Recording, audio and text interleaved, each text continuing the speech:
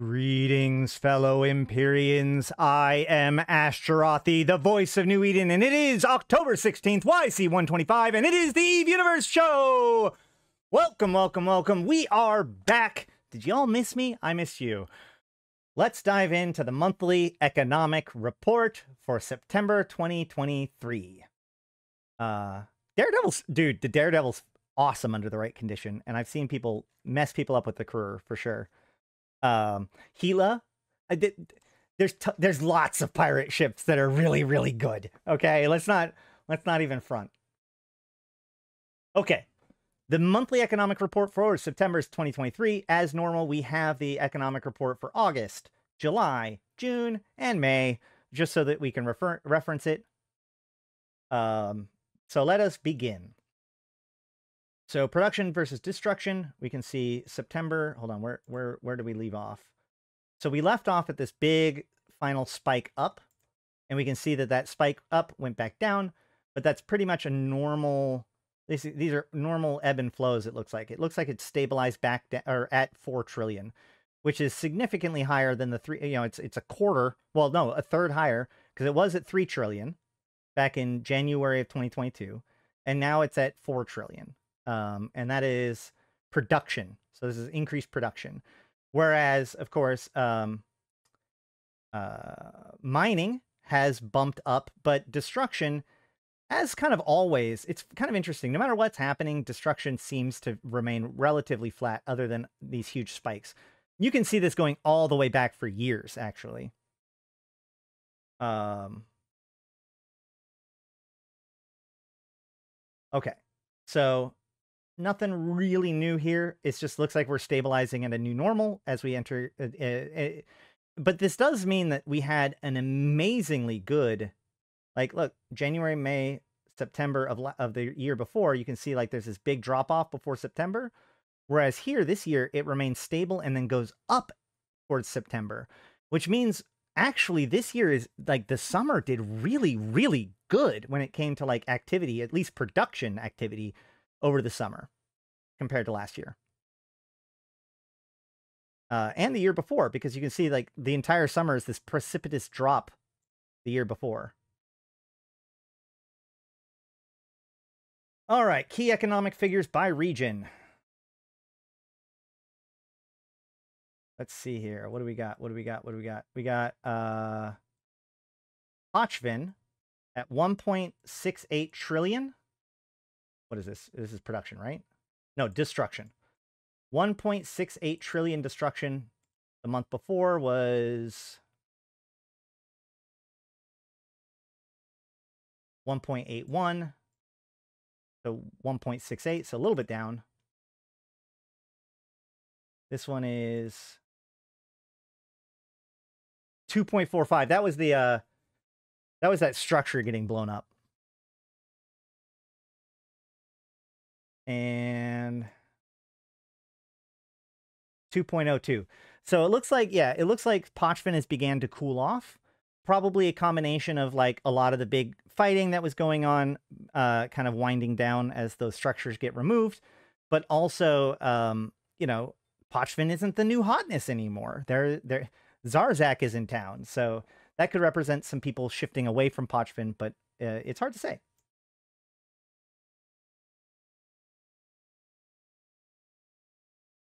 Anything else stand out? I don't think so. Delve is at 1.45 destructive. 1.3. Yeah, things are pretty stable. Asteroid mined over time. Yep. Again, very flat this month. This month has been pretty much normalcy, which again is actually pretty dang good, all things considered.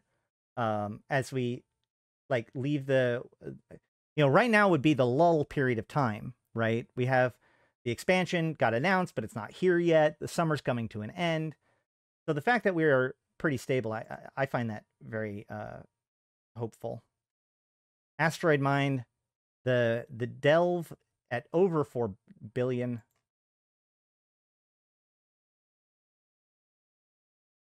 Same as before with the Forge, Lone Trek, Metropolis. The next highest nullsec the Kavala Expanse. Whereas this month, the Forge, Lone Trek, Domain, Metropolis, Kavala Expanse. So yeah, basically Delve are doing mining, and a lot of the other null groups have had, we've had competitions for who's going to be the top miner at any given time. Or at least we did at one point. Well, we at least had Delve almost down to sync liaison levels. Nope, that's different. But yeah, Delve's continues to be high and continues to be steady. Delve is, of course, goons. Imperium. Gas mined over time. We can see that there is a minor uptick in wormhole gas mined. It is part of a larger trend that seems to just be kind of steadily going up. Oops, excuse me. From May of this year.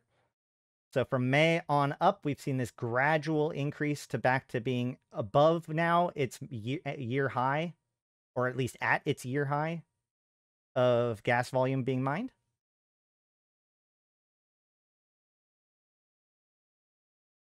Gas volume by region, Aridia is number 1.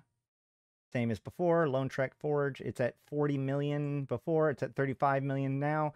So it's down a little bit, but basically the same.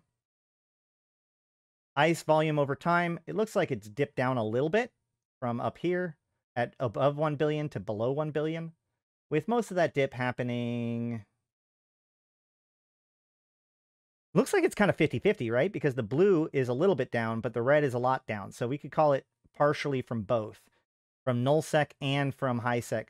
So there's a little bit less mining of ice going around across the board. Ice volume by region. Number 1 is Forge, Metropolis, Evershore, Domain. I think that's just the same as always. Let's see. The Forge did 3.5 last month and does 3 this month. So yeah, 500 million cut off. So what, like almost a sixth of less mining in the Forge for ice this month. Let's see. For September, I don't know why that might be. Maybe that's, I mean, like, we've seen the increase in gas and the reduction in ice. These could be related as ice miners move to gas. But other than that, I'm not sure why there would be a dip for that. Ore mined seemed to be stabilizing at a newer high of the year at just under 2.5 billion per spike. And it looks like a lot of that gain has been in nullsec. So this is moon ore mined. So this means that those R64 moons have, the nullsec moons have becoming at least a little bit more productive than before. Moon ore mined by region. We have Domain, Veil of the Silent, and Delve. Whereas before we had Veil of the Silent, Delve, Domain. So Veil of the Silent has fallen below Domain, and Delve has fallen. Yeah, Domain has gone up above both Delve and Veil of the Silent. Veil of the Silent was at just over 4 billion, and Veil of the Silent is still just over 4 billion. So Veil of the Silent is basically mining the same as it was before when it comes to moon ore. But what we're seeing is an increase in moon ore mining in Domain specifically. Domain goes from under 4 billion, almost 3.75 billion, up to 4.5, almost 4.25 maybe billion, 4.33. So a pretty big increase in moon mining, moon ore being mined in Domain specifically. I don't like these charts. I don't understand them. I don't know how to get good information out of them. I mean, top imports and exports. We have, of course, for imports, right? Imports are a positive number, right? Hold on. No, exports are the positive number, imports are the negative number. Got it. So Citadel has exported 31 trillion, and the Forge has imported 82 trillion. That's about right. Let's see what we had last year, or last month. We have Lone Trek at the top at 41. Whereas now we have the Citadel at 41. Lone Trek is now number 5. So whatever was going on in Lone Trek is kind of quieted down. It also could be, hold on, let's look at this a little bit. Let's analyze this even further. 314, 356. 321, 334. So what we're seeing is actually an increase in the imports and at the same time a decrease in the exports, causing a net change, causing Lone Trek to fall down to this position, right?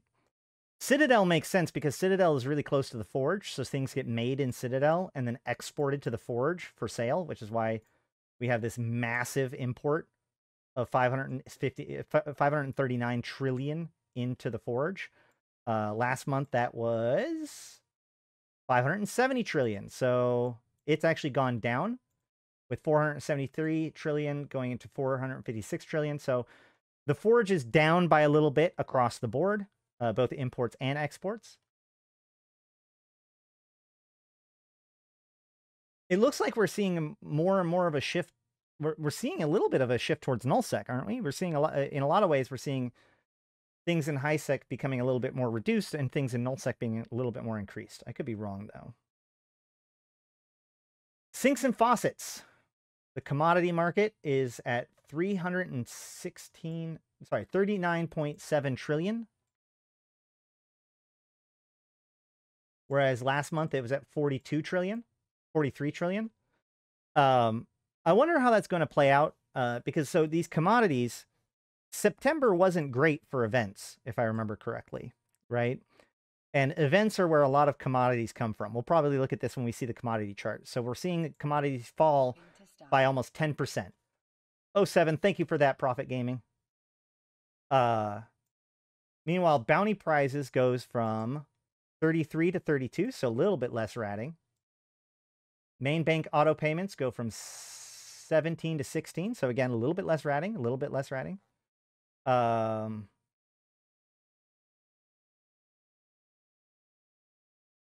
House of Records.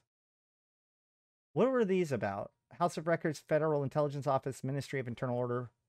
These were something. Why are these giving out particularly high stuff? What was it? What was it? What did we turn into them? I can't remember now. That wasn't Shadow War, was it? Homefront? Oh, is that Homefronts? Is it the Federal Intelligence Office that you turn it into? Okay, whatever. Actually, let me check.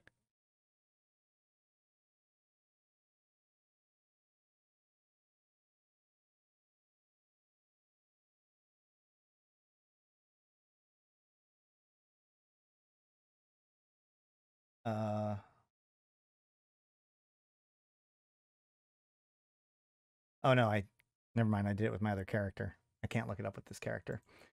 Okay, yeah, so that's probably Homefronts, which is pretty cool. That's actually really good. So that's what Homefronts are a grand total of 5-6 trill, maybe. Hold on, we got Federal, Caldari, Gallente, Amar, Mimitar. So Mimitar are actually below Project Discovery rewards when it comes to total rewards, which Project Discovery was 1 trillion before and 1.1 trillion now. So yeah, there you go. A lot of this stuff will show better on the charts. So let's go ahead and move on. Commodity and faucets over time. So a lot of steadiness here, as you can see. And the Overseer personal effects, like, this is a lot of the commodities. I don't know why commodities are down as much as they are. It just looks like maybe miscellaneous has gone down.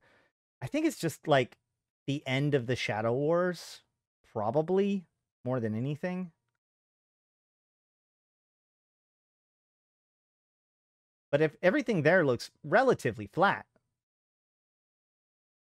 Yes, Overseer personal effects are going to see a big spike in this particular event. We've seen this before. That's what these other spikes are previous events. In fact, we can see This over here, this is the spike from last year's Halloween event.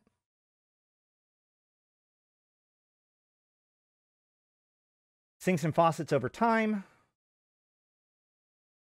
So we can see that the transaction tax has climbed back up, which is kind of weird because we saw less importing and exporting, even though we see more transaction tax. And a lot of things are just kind of flat. The commodity market, there we go. There's the overall drop. Look at that. You can see June, July, August, September. June, July, August. So yeah, August would be this like big hump, and September would be this dip down and recovery. And that's why we have a little bit less. Is ROP something that people hold on to? I wouldn't say that, but they drop a whole lot more during the event. If somebody has some laying around and they already need to turn in these new ones, they might collect them all up and turn them in.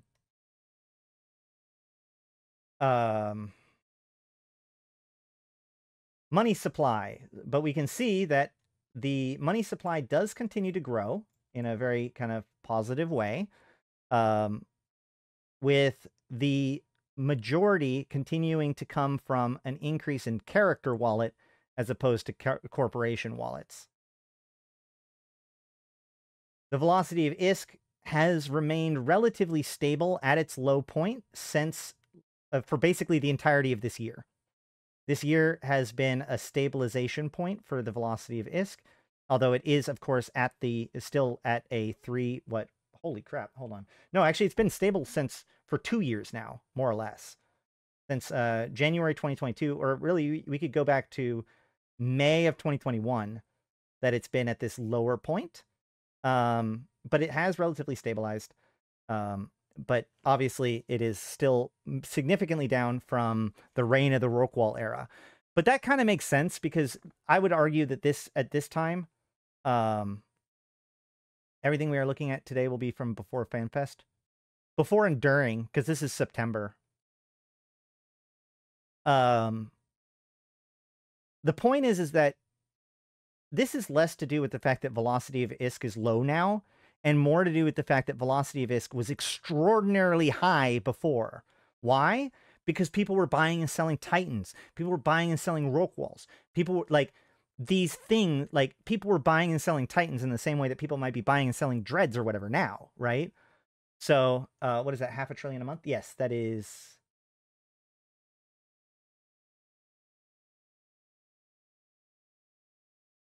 Is it in trillions?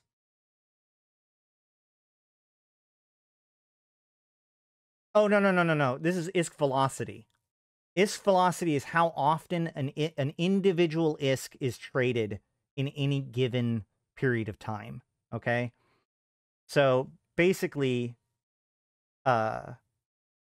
we have about half of our liquid currency that shuffles around at any given time. Were contracts actually included in ISK velocity back then? I think so.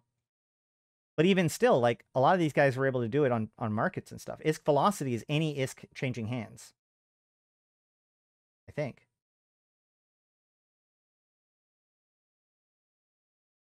Oh, so, here we go. ISK velocity without contracts and Plex-related items. So yeah, here we go. So this big fall is if we include contracts, and this comparatively significantly less smaller slope is if we include the contracts. So yeah, this magnitude here is including contracts, which only goes to validate my comment that this is majority capitals being traded at an extremely high level.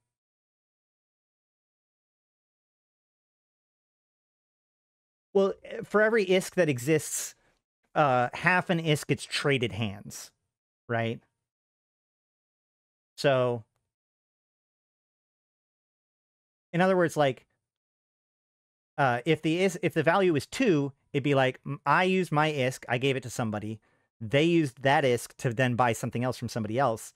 That ISK would now have a value of 2, right? Because that one ISK has been traded twice. Whereas in this case, effectively, each ISK only gets moved around. Only about half of the ISK that is available is actually changing hands at any given time, is actually doing work, as it were. Okay. The mineral price index remains high, guys. Mining remains a good idea. Secondary price index is still very high. Primary price index has recovered, and consumer price index remains flat because consumer price index is relatively independent from almost anything else.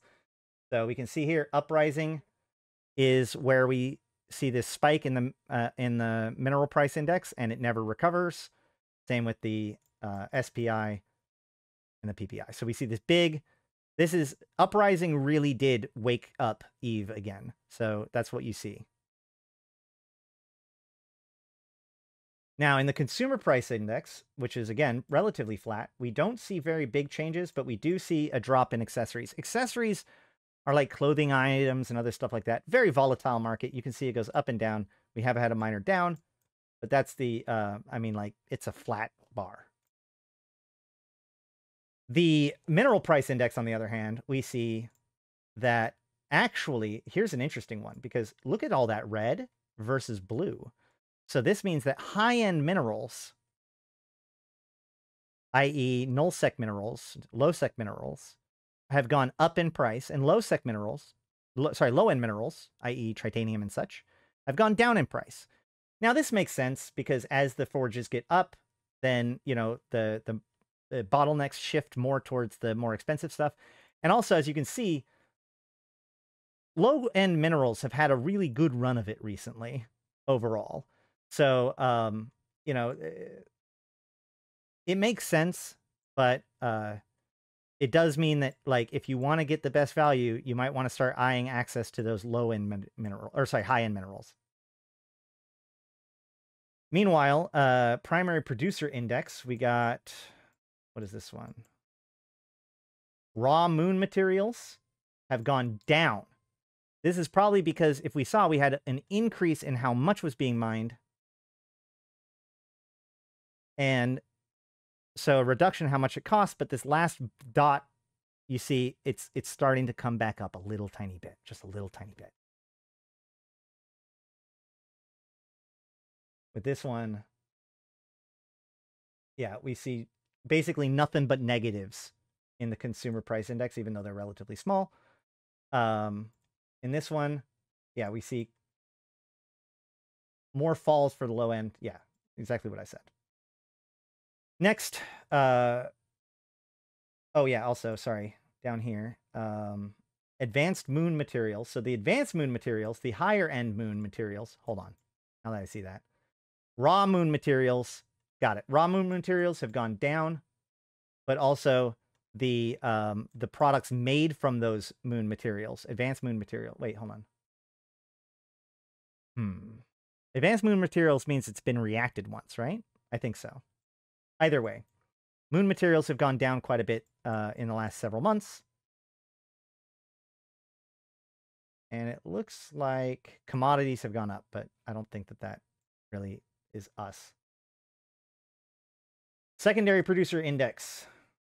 Salvaged materials have gone up, but then back down a little bit.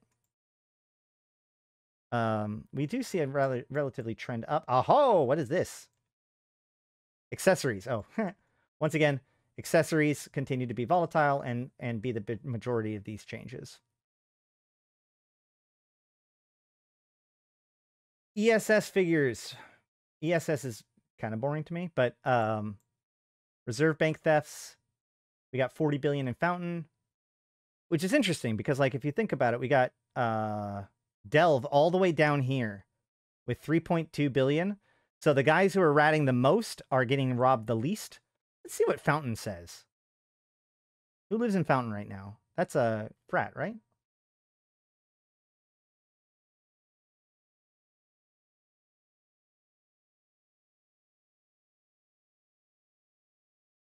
Not ice. Shoot, what was I looking for? Darn it. Oh yeah, ratting.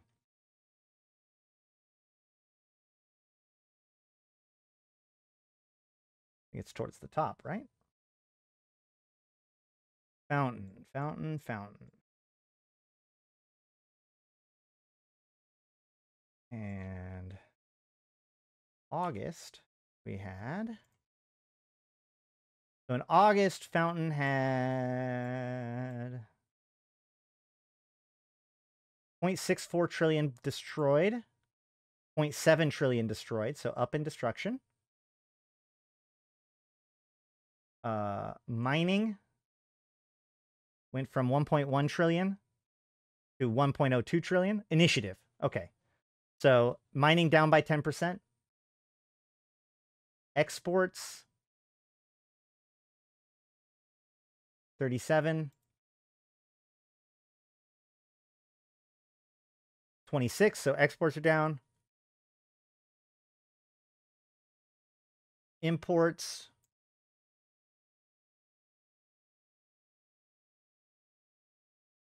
35 to 29, so imports are also down, so just lowered activity. Fountain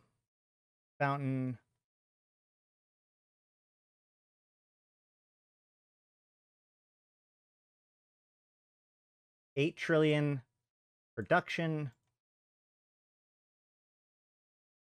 9 trillion in production. So their production has gone up, even though their other stats have gone down. Yeah.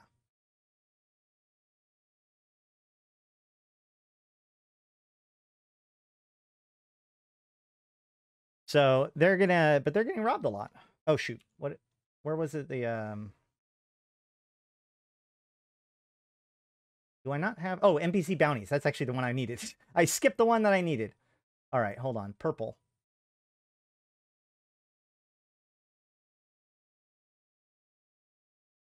2.05 trillion.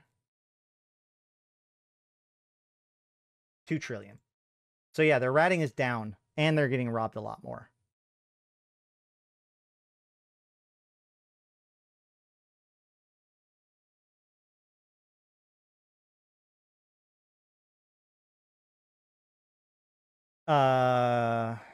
Bank thefts. Cool. Reserve bank thefts. So once again, dark means that it's bank milking or friendly people robbing from their own reserve bank, where the lighter ones are true bank robberies. So as you can see, it continues to be that reserve banks are mostly extracted by the people that live there. These keys are gotten in low sec by these really difficult sites, so they have to buy those keys from people that do that in order to milk these reserve banks. Wormhole stuff, charts, and things. Let's just look at the trade net summary.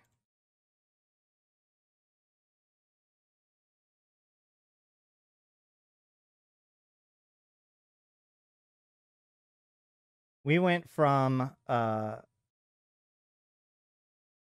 a really high in class 5 with 12 trillion, and some in class 6, to almost the exact same thing this month. Whoa, do we see any significant changes? Hold on. Nope. The only thing we really see is that there's an additional, a little bit extra gas, and this represents that additional gas huffing that we saw, right? So as you can see, these things are like class 2 and class 4 are basically no gas being huffed. And then suddenly now there is gas being huffed. So at least a little bit. Largest battles in the Caldari state and Gallente faction warfare. What is that? That Tama? Is that what? I don't even know what system that would be. I don't know what system that would be. And then there's the largest fights in New Eden in August, or September rather. That's it. It was kind of a quiet month as we were waiting for, and then participating in FanFest and all that sort of stuff. But it looks like overall things are pretty steady, and I'm hoping that things only get better when. Oh, Papa, what's huffing? so you mine minerals, but you can't, you know, you don't mine gas. You breathe, you bring it in, right? And so when you breathe in quickly, it's called huffing, right? I'll huff and I'll puff and I'll blow your house down. So when you're huffing gas means basically extracting gas out of a gas cloud. Gas is particularly useful. Wormhole gas are used in both T3 stuff and also capitals and other like higher end ships now. And low-sec and Empire gas is used in battleships, capitals, and all pirate ships. So that gas is extraordinarily valuable, and it's gas huffing is is probably the best way for an alpha to gain ISK as a miner outside of doing home fronts. Home fronts are incredibly good ISK for doing, but of course those don't provide anything for productivity, just ISK. All right, I think that about it. Wonder if they'll ever add cat ear production to those graphs. I know, right? Ah, they're so mean. They're so mean about that.